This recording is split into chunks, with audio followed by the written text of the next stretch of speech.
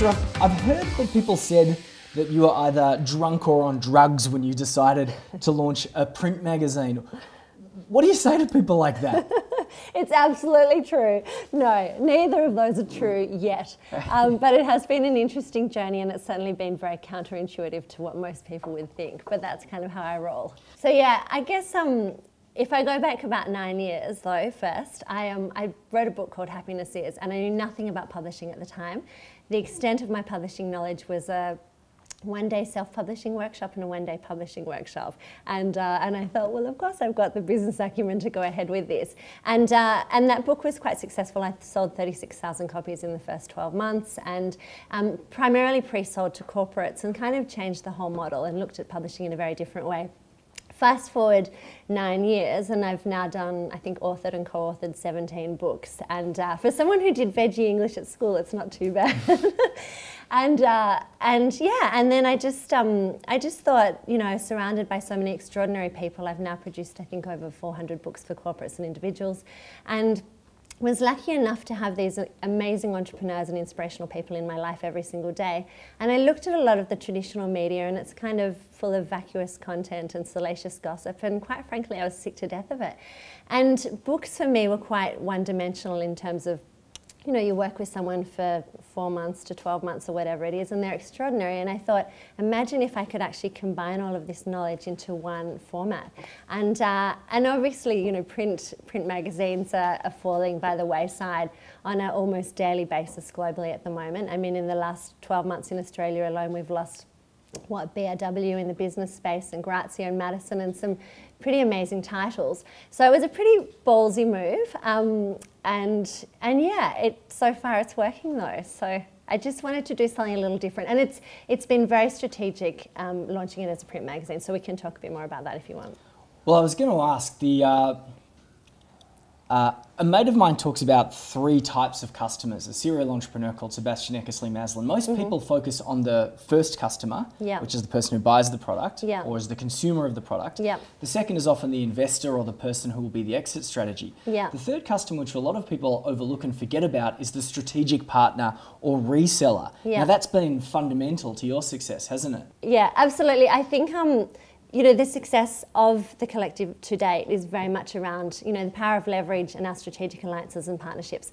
And I always say, you know, there's no way we could have done this without them. And so the power for me has always been in, you know, like-minded, non-competing companies who've got existing similar databases that we can tap into. And so that's very much been our strategy. And in fact, now I have 2 people who work full-time on that. That's their day job, all day, every day, just finding strategic partnerships, both in Australia and on a global scale. So yeah, I think it's the only way to run a business these days. Because your first partners were a bank? Yes. Anything else? That was pretty much it. And that's a really interesting story actually about, you know, again, being counterintuitive. Most people, my whole methodology in business is fail fast. I think, you know, the majority of people that come to me wanting that quick fix or the guru thing, or, you know, I just want to grab onto something and make the business work.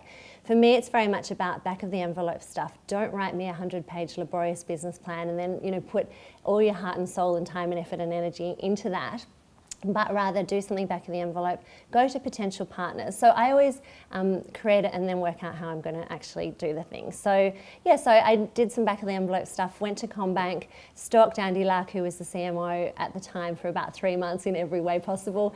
Finally, someone said to me, the guy's really big on social media. Sent him a tweet at 10 o'clock one night and said, hey, how about a coffee? He said, hey, how about 2 o'clock tomorrow? Walked in there with a several $100,000 proposal, shot the breeze for about 40 minutes and said, so what do you think of the collective? And he said, I've got no idea what you're talking about. All these people had said to me that they'd given him this, you know, 2-page proposal. And then I sold him on the concept and he fell in love with it and decided to back me then and there. And the thing is, it wouldn't have mattered on the monetary figure if it had been $20 or if it had been $200,000 or even $2 million. It doesn't matter, because as soon as there's someone other than me that I'm accountable to, I had to go ahead. So yeah, but at the time I had no idea what I was going to do. It was, you know, a figment of my imagination. I was selling vaporware. People say that entrepreneurs are risk takers, but there was, in your mind, there would have been no risk in that equation at all. Not really. I mean, no, and I think this is the problem. I fail. People, connote the word failure with, it's a disaster, but I fail at least 20 times a day. It's just that I have a lot of ideas, and I'm extremely well networked, so I can ping them off to a whole lot of different people and potential investors or corporates or whoever it happens to be and say, what do you think of this? And the thing for me is I'm never attached to outcome. And I think that's the problem. People put their whole life into one basket, and then they beat themselves up when it suddenly all falls apart, which it invariably will. Whereas with me, it's kind of like, okay, bang, knock that one on the head, knock that one on the head, change it, morph it, pivot, iterate in another way, and don't get attached to what the overall outcome is. And I think that's a really, really important lesson. And you just got to be able to move, and move quickly. What would you have to say to those people that just seem... I think the idea of launching is too frightening, because then they might fail. Whereas the benefit of dreaming is far more alluring than the fear of failure. Yeah, I call them gunners. I'm going to do this, I'm going to do that, and they never actually do it. And I think it's really sad. I think fear of failure is equally as large as fear of success. And I think, in fact, fear of success overrides that a lot of the time. And I think, it's just, I just say to people, just start. A friend of mine said to me a few weeks ago, who's actually an extraordinary entrepreneur. He's had a lot of fantastic businesses and he's exited, and he's in a bit of a lull. And so coming from him, I found it almost farcical, because he said to me, Lisa, I don't know what I'm doing now. And I said to him, what's your passion? Like, really simply, what's your passion? What do you want to do right now? And he said, well, I love food right now and I love travel. I said, where do you love travel? I love Bali. I said, right, would you be interested in running foodie tours to Bali? He goes, yeah.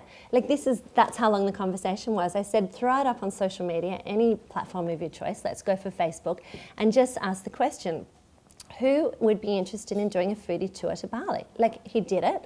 And I said, the thing is, that is as simple and as complex as any of my business plans get, quite seriously. And so he put that up. As soon as one person says, wow, that sounds amazing, send me more information, that's when I would start to develop what I'm actually going to do. Do you think that this is one of the things that's empowered the self-help boom, or the connotations that we have about success and entrepreneurship to do with overnight success? Is it because of this fear and people are looking for a hidden path or a special secret?